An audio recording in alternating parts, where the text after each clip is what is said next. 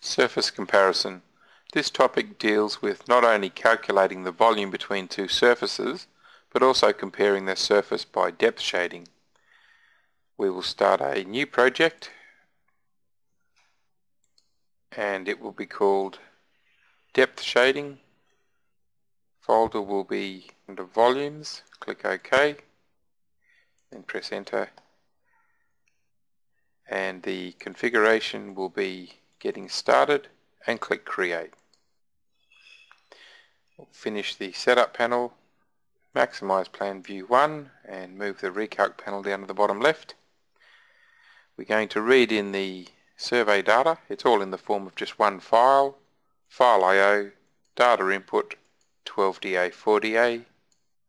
We browse up a level and pick on Depth Shading Survey. If we then click Read and Finish. Here we have some original survey, some stripping survey, and the two corresponding tins. To view the original models, we will firstly turn off the stripped models, so hold the Control key down and drag and pick the relevant models and select. We can also toggle on our contours. In this case, because it's very flat, you can't see the contours because they're 1 meter increment.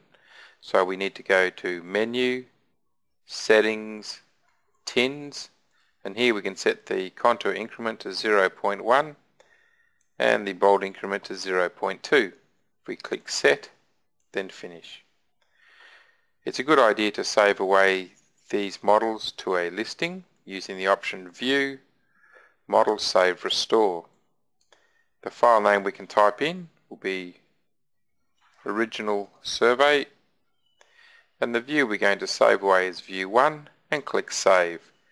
That means at any time if we needed to bring these models back in, we could just call up that file. We will now do the same for the strip surface.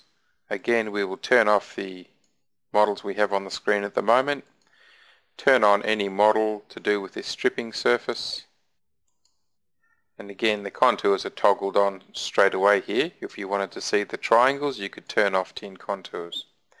Again, we're going to save this away to a model listing. We select View, Model Save Restore, and the file name to save will be Stripping Survey. Select View 1 and click Save, then Finish. Prior to performing any volume calculations, we need to check that the strip surface here sits inside the natural surface or the original surface. If we click on our plus button and turn on Tin Original, we just ensure that the actual strip surface does fall inside the natural. If the strip surface went outside the natural surface, it would only do a volume where the two surfaces coincided, so there would be a bit of volume missing. We'll now perform volume calculations. We're going to use the exact method and check it with the end area as per the previous option. Design, Volumes. If we were going to use the options again, we can click on Volumes and just pin it over on the side. Firstly, we'll use exact tin to tin. The original tin will be original, the new tin will be stripping, the report file will be strip volumes, and we're going to use a polygon, which will be the change of grade string at the edge of the stripping. We then click Volume, and we can now exit the report and finish on the panel. We'll now check this using end area tin to tin, and again we're going to use an original and a stripping models. We'll set the angle similar to the previous example at 135. We'll set the distance between them, say every 2 meters here, and we won't worry about the sections in this example. Again, we'll pick the polygon, and we're going to pick the previous report file and click Volume. We append to the end of the volume. Right, the exact method was 1552 and this one's 1552 as well, so it's got a good check on it. Okay, we can finish on that option and finish on the volumes panel. To be able to identify the depths of the stripping, we can now create depth shading. This is done by using the option Tins, Color, Tins Depths Color.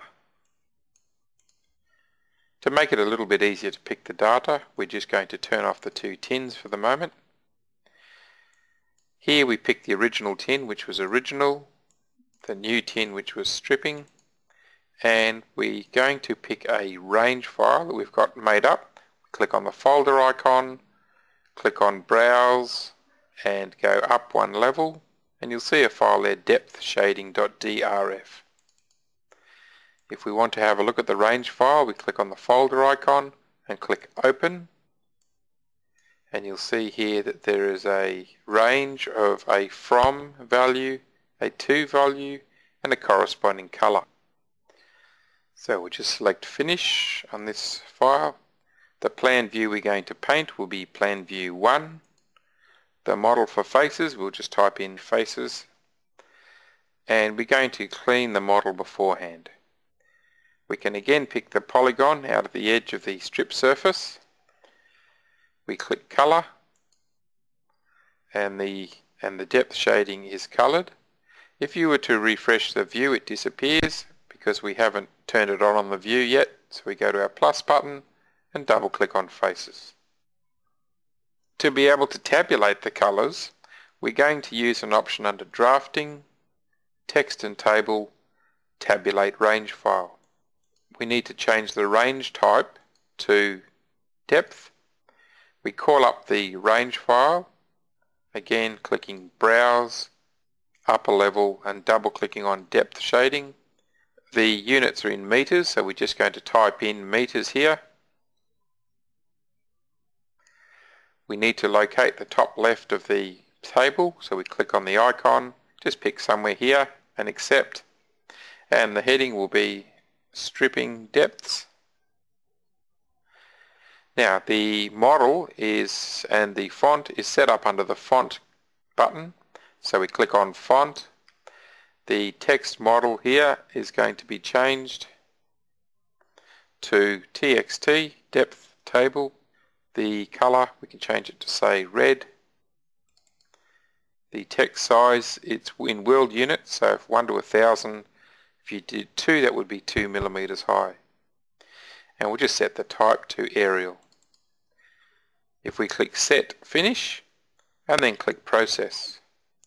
If we go to our plus button and turn on Txt Depth Table, and you'll see a table that shows the values for each of the colors.